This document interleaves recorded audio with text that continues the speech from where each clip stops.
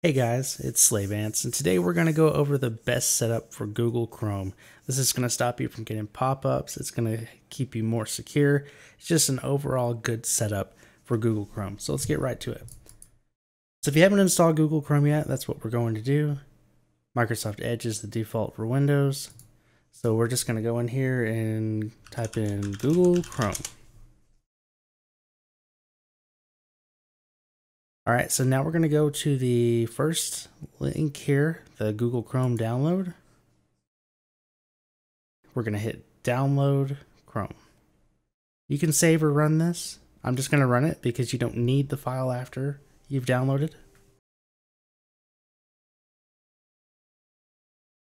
All right, we've got a pop-up here just asking for our approval. So once this is going, you can close Edge or Internet Explorer, whichever one was on there, and let it finish running the installer. Okay, so now you have Google Chrome. You may not be able to tell a huge difference yet, but if you minimize, you'll see the icon here. Next thing we're going to do is go down to the Start button here. Or you can also hit the Windows key on your keyboard. Then we're going to click this little wheel here to go to Settings. And then we're going to click Apps. And then we're going to Default Apps. Now we're going to change the web browser from Microsoft Edge to Google Chrome. So what this is going to do when you open a link, it's going to open up with Google Chrome instead of Edge. And we can just go ahead and delete this link to Edge. It doesn't delete the program, just removes it. And then we'll unpin it from our taskbar. You right click on the items here to unpin, and then click unpin from taskbar. All right, good. So now that we've got Chrome installed, let's get into the setup. All right, so the first thing we do when we open is we're going to go to the little bar here, the three dots. We're going to click that, and we're going to Settings. All right, now let's scroll down to Site Settings. We're going to go to Cookies and Site Data. This one's personal preference here. Clear cookies and site data when you quit Chrome. This isn't going to remember your information when you close Chrome. It's going to get rid of it. If you want that, that's up to you, but we're looking for security, so I think that's a good way to go. So block third-party cookies. When on, sites can't use your browsing activity across sites to personalize ads. Some sites may not work properly. Okay, you're going to turn this on, but you don't want this. You don't want people sending you ads. You know, you look something up. Next thing you know, you're on Facebook, and then there's an ad for whatever you were just looking at. This is something that allows that, so we don't want that. All right, now we're going to go click the arrow back here. We want this to leave it how it is. Location, it's going to ask us. Camera, it'll ask. Microphone, it'll ask. Notifications.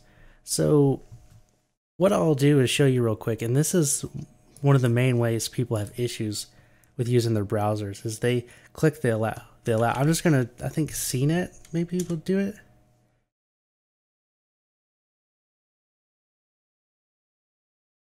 Yeah, okay.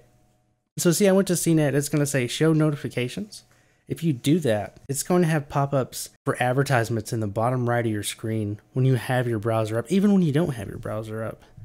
So you don't want this. So instead of having to click block every time you go to a site, because lots of sites are gonna ask for this, we're going to go to notifications, and we're going to turn that off. We don't want that on. So you won't have to worry about that anymore. Okay, so now we're going to pop-ups. You can see that they're blocked. So it's kind of confusing. If you click this, that allows it. So it's already has them blocked by default. All right, let's go to ads. Same thing here. You want to leave this how it is. You don't need to change anything there. All right, so this is good for this section. Now we're going to go back to the main page here. And if we go to themes, we can install a dark mode here. So I'm going to go ahead and add this. And let's just go back for a second. You don't have to do the dark mode. There's different ones. There's all kinds of cool ones here. I'm just going to do the dark mode one because most people are into the dark mode applications now. All right, so see now that this is no longer. So if I undo this, it's that grayish color here, and then I add it, it changes it. So next time we open a Chrome tab here, It's black instead of white, and it's just easier on the eyes. Okay, so now that we're in the Chrome store, let's go to extensions. And this is going to be the best thing that you can do, is add these few extensions. This is going to make your browsing experience better overall. First one we're going to do is do HTTPS everywhere. It makes websites use the secure option if possible. So we're going to add this extension by clicking add. And so this pop-up here from Chrome, it's saying to sync. If you want to sign in with a Gmail account, you can do that. And you can have these add-ons on multiple computers just by logging in. So you don't have to set this up again. All right, the next thing we're looking for is Privacy Badger. Let's just type privacy. So it's going to be the first one. Let's click on it, see if it gives a simple overview. Automatically learns to block invisible trackers. So we're going to add this. This is something you're not going to have to worry about. It's just going to run in the background. If you want to learn more about the Privacy Badger, you can click this Take Tour option here. That's up to you. Just know that it's protecting you from trackers. We're going to go back to the Chrome store here. And if you happen to get lost, you can just search for Chrome extensions and it'll take you to the Chrome store. So I'm going to click extensions again, and we're going to get a couple more. The next one's going to be uBlock Origin. We're going to click add to Chrome. Just take a look at this. What this does is that this is a pop-up blocker, ad blocker. It's really good. It's going to be one of the biggest things you notice. You may notice sometimes when you go to download a software that there will be multiple links for the download, and only one of them's the actual real download. And this will get rid of all those, and it'll just make your overall viewing experience of websites better. This is by far the best one you can add. If you don't add anything else, add this one. We're going to go back up and go to extensions again. This next one is optional. This is called Pixel Block, and this is if you're using a Gmail account. So what this does is it'll tell you if people are tracking you through these emails. Like I said, this is only for Gmail. I do use a Gmail account, so I will add this. And if you want to sync your data across computers, like it says here, you'll need to use a Gmail account. So I'm just gonna, since we've got all our extensions, I'm gonna go ahead and click this turn on sync and show you. You sign into Chrome here with your account, your Google account, and then next time you go to a different computer or get a new computer, you can go up to here and then click settings, and then we can go to sync Google services.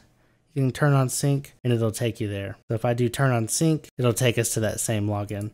So I'm just gonna go back to here, and these are the options you will have if you want to sync that. Since we're back in the settings, there is one more option I want to go over, and that's under the privacy and security. You're gonna go to passwords.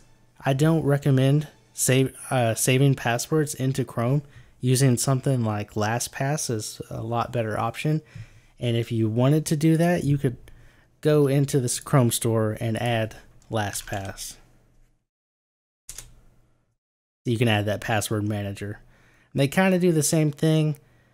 I tend to think that LastPass is a little more secure because if someone, it's a different password. If someone has the password to your computer, if you're not logged into a Google account, they can get these passwords, these saved passwords, and you don't want that to happen. But this one's up to you. I don't recommend saving payment methods. I don't recommend saving anything into Chrome. And then the last one, I like to have this set up, and this is continue where you left off.